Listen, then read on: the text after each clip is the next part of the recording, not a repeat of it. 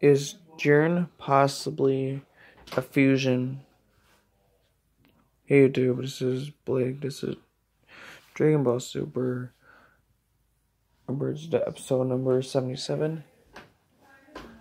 And today we're going to be talking about what the fuck is Jiren. In episode 109 and 110, Beerus made a comment that says, can this be the power of more than one person? So which meaning Jiren could, because nobody possesses as much power as just one person, even God instructions.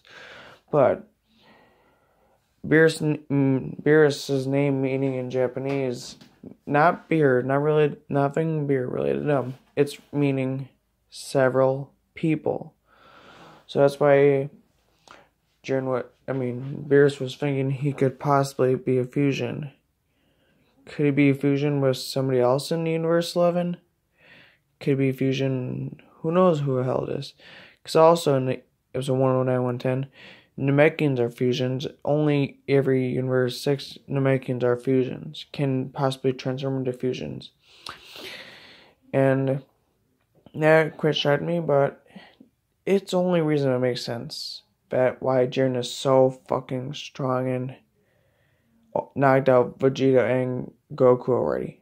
In just one fight. It's unfucking believable. But let me know what you think. What the hell Jiren? What fuck Jiren possibly is a fusion? Could he be a? Who the fuck knows?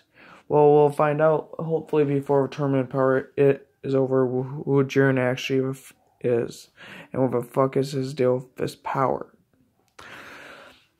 Alright, YouTube, let me know if I missed anything in comments, and I'll keep you updated on Dragon Ball Super News.